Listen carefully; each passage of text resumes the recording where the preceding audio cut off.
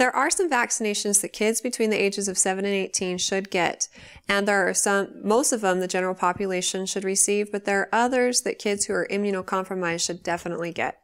Generally speaking, kids should get the Tdap vaccination, or tetanus, diphtheria, and pertussis, which babies also get, but you need a booster shot every 5 to 10 years, and so the teenage years is an appropriate time to get another one.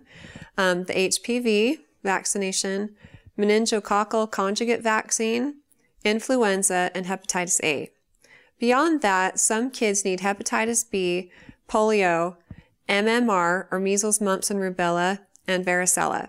So it would be best to talk to your child's pediatrician and get their vaccination records and talk to them about what your child has had or needs a booster shot for, or hasn't gotten and just needs a shot now for it. So they could probably help you best to decide what your child needs. If you have any other questions for me, feel free to ask them on our Facebook page and recommend us to your friends and family too.